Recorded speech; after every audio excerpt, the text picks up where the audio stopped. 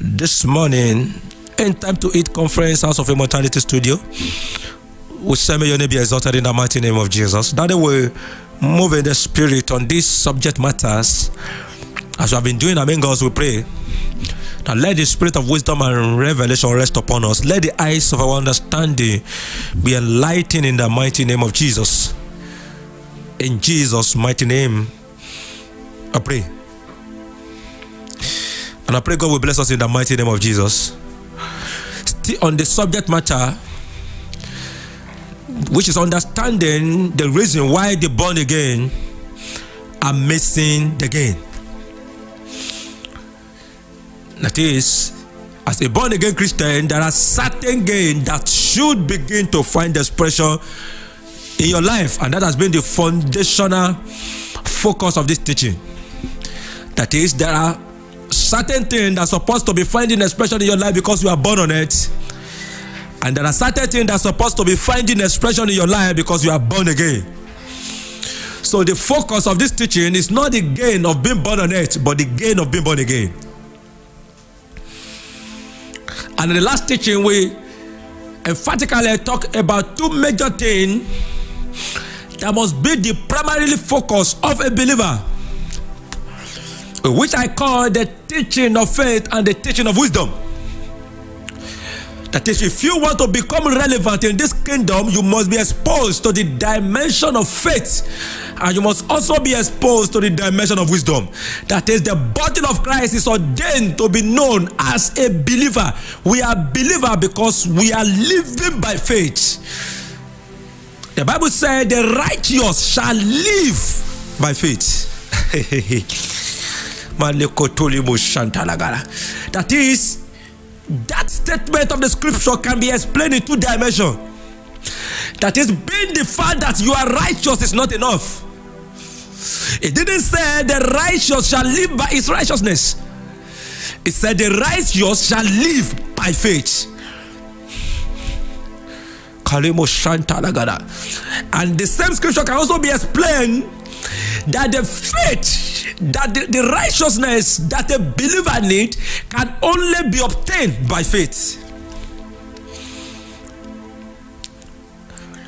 The first explanation of that scripture is that as a righteous, it is not enough to be righteous. It is enough to be a man of faith, because it is without faith that you can't please God, not without righteousness. So which simply means you can be righteous and not pleasing God if that righteousness is not the product of faith.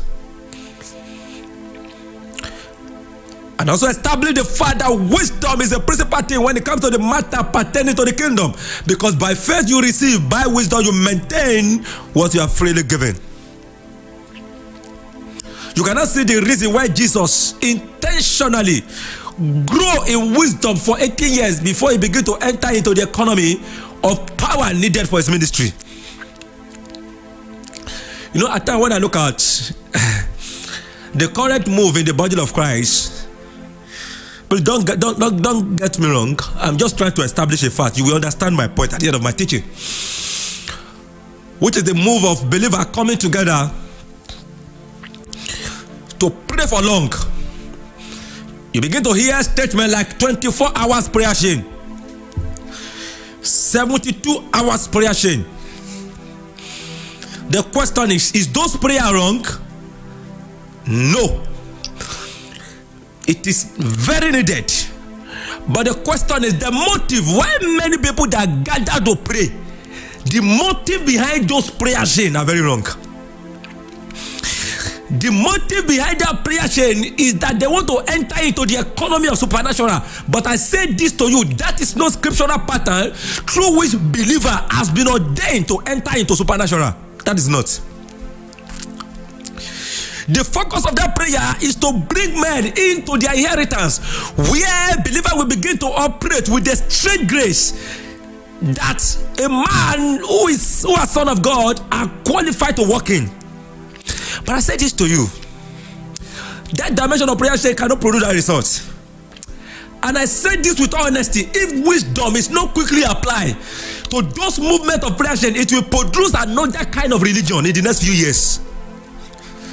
Because Many people will go tired of that dimension because it will dawn on many people who are following that dimension that it is not producing the result they want. Because it's a dealings whereby those that gather people are only using his own personal template to build them, to build his followers. We need to go back to the scripture and see the scriptural pattern through which man has been ordained to enter into his inheritance. Jesus was born, and in Luke chapter 2 verses 52, the Bible says Jesus was growing in wisdom. If you don't grow, if you are growing,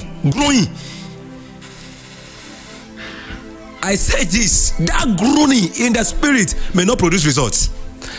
A man that grow, they are the one that can grow.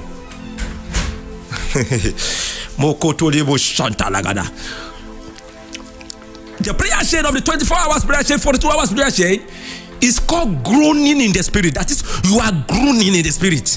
So you gather men to groan them. But I say this to you, if you don't grow, you can't groan. If you grow without growing, that groaning in the spirit will not produce results. Jesus grew for years, for good 18 years. The Bible said Jesus was growing in wisdom. And in Luke chapter 3, close to the next to the ending of the verse, and the Bible said, and heaven opened, and the Spirit of the Lord come like a dove, and he rested upon Jesus, and utterances came from above and said, this is my beloved Son, in whom I am well pleased. Get this, hear him. Now get this. Heaven did not open upon Jesus because he went to do baptismal services of John the Baptist.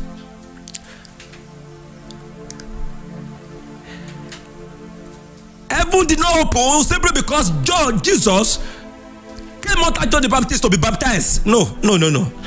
Men only try to put it in that area, but I said this to you, that is not the reason. Understand the statement of God. He said, this is my beloved Son. Not this is my beloved child. There are difference between being a child of God and being a son of God. The word son is a language used for the mature child of God. If you, in the land of Israel, it's a cultural language. In the land of Israel, if you give birth to a boy, or you give birth to a boy, it's not yet a son. It's a child. Son in the culture of Israel is a title. There is an age. There is an age you will get to before the conformity and the ordination of sonship will be given to you.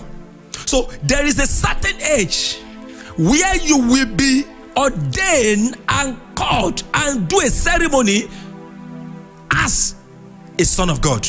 And one of the cultures is that you must face battle. You must go to the battle and come back. And there is a certain age where you can be allowed to go to battle in the land of Israel. So that was why the book of Isaiah was giving the prophecy that unto us a child is born, and unto us a son is given. Sonship is a gift. A child is born, but unto us is an authority given based on a certain age. That's what he said. So to them that believe, he gave them the right to be a son of God. The moment you believe, you automatically become a child of God, but you don't have the right to become son yet. There is a certain age where you will be qualified to be a son of God, and that age has something to do with maturity. I'm talking of physical perspective now. Then bring that same thing to spiritual realm. Maturity is what determines sonship. And wisdom is what determines maturity. I repeat, maturity is what determines sonship in the realm of the spirit, and wisdom is what determines maturity. And that was why the Bible says Jesus grew in wisdom, and he was busy growing in wisdom for good 18 years, and that is what made heaven to open and said, this is my son. What qualified him for sonship is because of the level of wisdom that is available in his life. And it is unfortunate now that men who have not grown in wisdom, they are groaning to enter into power. Jesus never received the ordination for ministerial assignment until he grew in wisdom for good 3 years.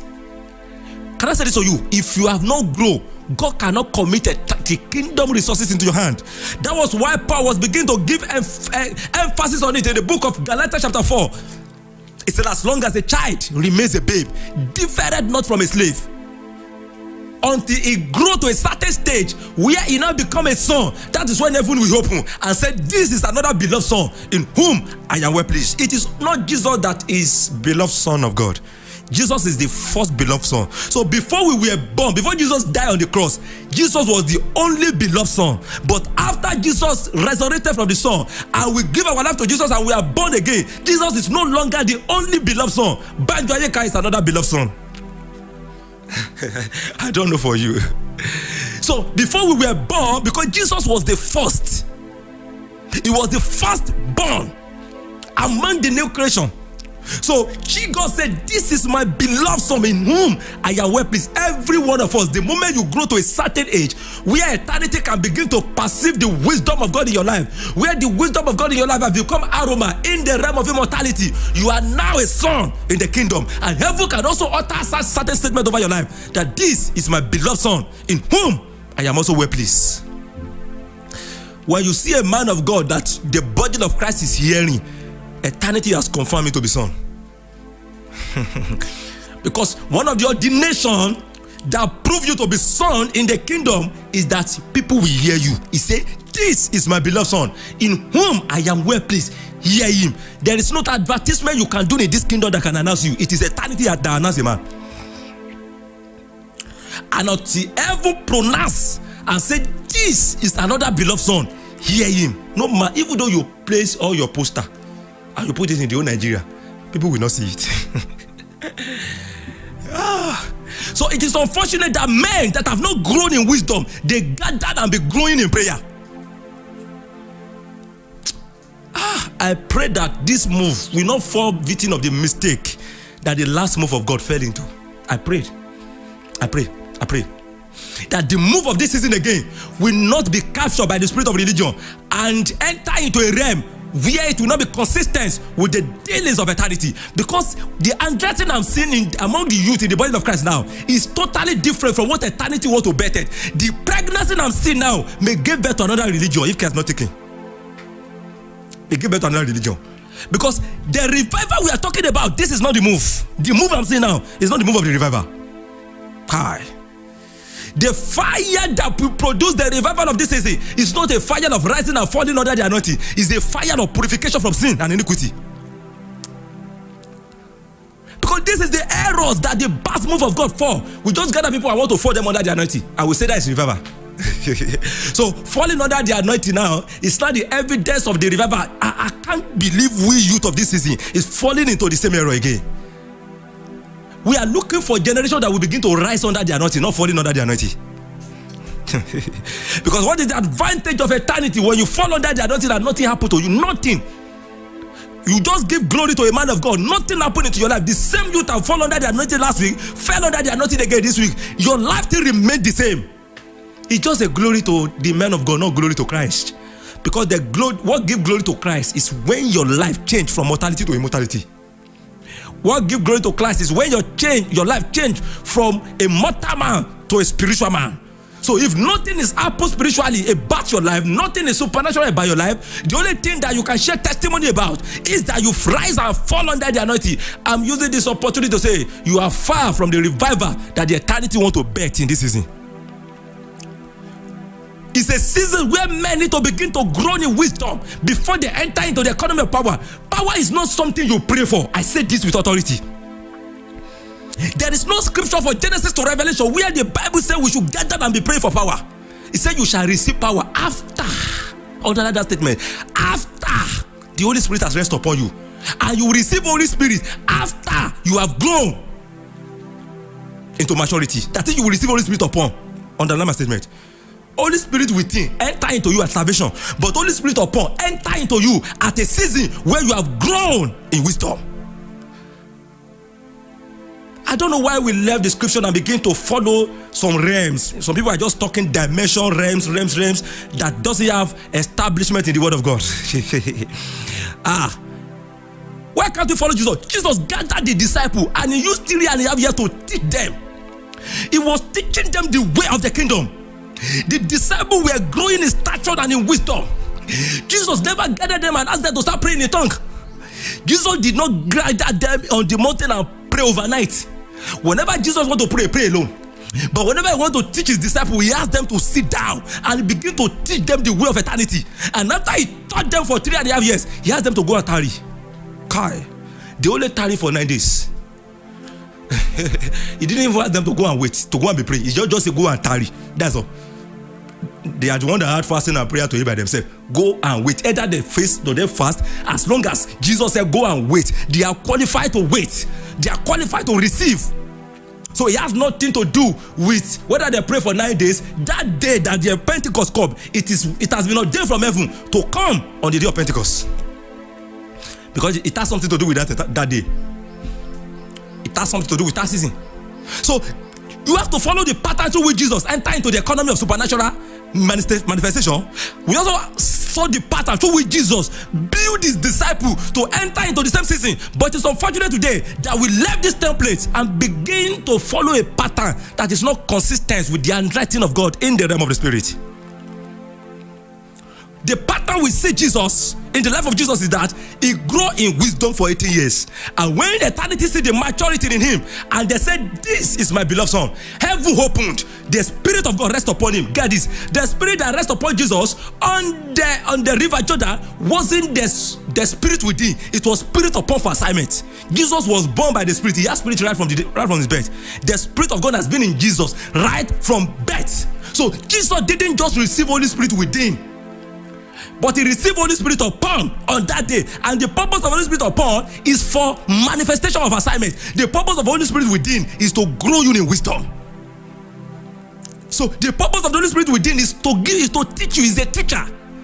And what teacher gives is wisdom. So when Jesus said to his disciples in John chapter 14, he said, allow me to go. If I didn't go, I know that Spirit will not come, and that Comforter will not come. When he comes, he will teach you all things. Wisdom is a manifestation of teaching. So the first spirit every believer must have is the Spirit within, and later the Spirit upon. Spirit upon come for assignment, and Spirit upon doesn't come until you have matured. The Spirit upon is your inheritance on this earth. It is the one that determines your manifestation. Spirit within determines the fruit of the Spirit that will begin to produce out of your life. It determines the level of spiritual understanding that you have. It determines the capture and the stature of the reality of the wisdom that will begin to find expression in your life. But when it comes to Spirit upon, it's for assignment.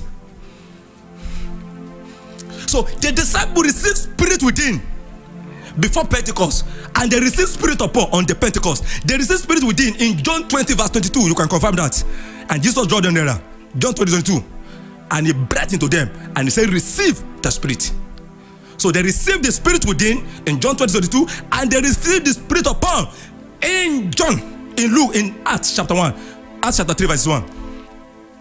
The same thing to Jesus. When you look at the book of Luke chapter 3, it's in verse 22, and the Bible says, and the Spirit of God came as a dove and rest upon. It came upon. Underline the statement upon.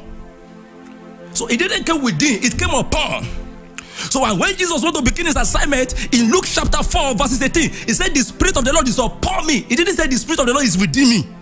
The Spirit of the Lord within doesn't come to heal the sick. The Spirit of the Lord within doesn't come to raise the dead. He said the Spirit of the Lord is upon me. He has anointed me for a certain dimension of supernatural assignment, to preach the gospel to the poor, to heal the sick, to open the eyes of the blind, to preach deliverance to those in captive.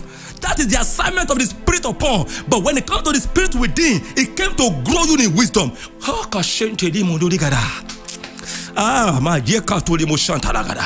don't know if somebody is getting the difference between the two. The Spirit within came to grow you in wisdom, but the Spirit of work came to manifest a certain dimension of supernatural grace in your life. I'm teaching you now by the Spirit upon.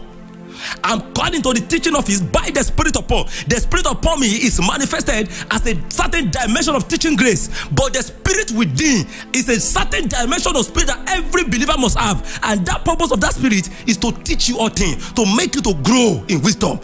So every believer is entitled to grow in wisdom. It's a title. Because until wisdom is what determines your maturity. That you are in Christ is 1992 doesn't mean you are mature. You can be growing in religion and not growing spiritual. Highest percentage of the believer we have in the body of Christ today, they are growing religiously, but they are not growing spiritual. Because one of the evidence to know that you have grown is that heaven will open and a certain spirit will rest upon you, and that spirit will begin to function effectively in a certain dimension of supernatural manifestation. If there is no mark of any supernatural manifestation that is manifesting in your life consistently, underline my word, consistently, that people can see and notice that you are a man that have had a encounter with God, it means you have not yet grown. I say this to you today. The secret of entering into supernatural is growing in wisdom. Tell somebody beside you, go and grow in wisdom. Because the pattern through which Jesus grew and enter into ministry, that is the same pattern he taught his disciple. Jesus grew in wisdom for 18 years. The heaven opened and the Holy Spirit rest upon him, and he anointed him for assignment. The same thing he taught his disciples for 3.5 years. He never called them into fall under prayer. There's no manifest. They were nothing happened, nothing gymnastic. They didn't break any share. They are with Jesus. They didn't break any share. I don't know. The disciples were with Jesus for good 3.5 years. Jesus was downloading eternal relevance information into their memory. And when they grow for certain season, Jesus now said, now it is time for assignment. Because you must grow in sonship before eternity will begin to commit kingdom assignment into your hand. And they now went into Pentecost. Jesus said, go and tarry, go and wait for me. And Jesus released a certain dimension of the eternity of manifestation in their life. That is the same even pattern I see myself in supernatural. When God began his journey with me, I was growing in wisdom first. He exposed me to scripture, exposed me to spiritual material. I was listening to different messages. For years, I was busy growing in wisdom. And suddenly, a certain dimension of supernatural, I entered into a certain encounter. I didn't even pray for it. I didn't pray for it. I entered into a certain encounter of the supernatural, and a certain dimension of supernatural grace began to find expression into my life. And that is what gave me ordination into ministry.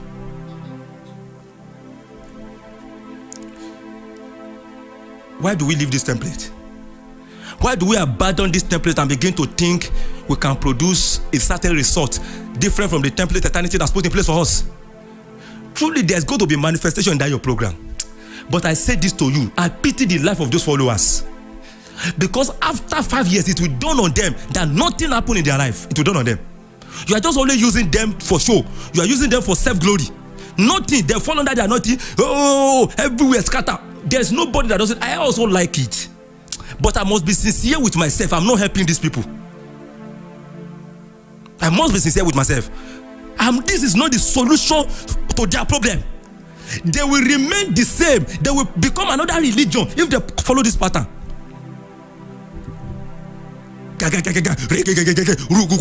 For hours. Come back today, tomorrow again. We are growing in the spirit. Calm down. Calm down. That is not the process. I say this with authority. That is not the process. That is a dimension, but that is not the process. The realm we are trusting God for, that is not the process to enter into it. Let us go back to the scripture. Let's follow the pattern. Jesus grew first in wisdom. Then heaven opened. The spirit upon rest upon him. The same thing to you. You have received Holy Spirit the day you give your life to Jesus. And allow that Holy Spirit to teach you. Expose yourself to revelational teachings. Expose yourself to Christian materials. Expose yourself to different messages. Lock yourself inside out with different dimensions of message. Begin to grow first before grow in prayer. Because this is the pattern. This is the pattern. And I pray honestly that God will help us in the mighty name of Jesus. In the next teaching, we will talk about the efficacy of power and the efficacy of wisdom as a major tool of the born again. I'm not trying to underrate power dimension in this teaching. Don't get me wrong. It is in the next teaching you will see the efficacy and the role of power as a believer, and also the role of wisdom. They both have their role. Jesus never manifests wisdom alone in his ministry. There is a certain dimension of supernatural manifestation finding expression in his life. But that dimension doesn't come until you first grow in wisdom. So I'm trying to set the priority. I'm not condemning prayer. I'm not condemning power. I'm trying to focus us on what is needed to enter into that prayer, to enter into that power. Power doesn't come by long prayer. It comes when you grow in wisdom. Because no matter how you pray, God cannot commit kingdom power onto your hand if you don't have the stature to hold the power. I pray God will bless us in Jesus' name.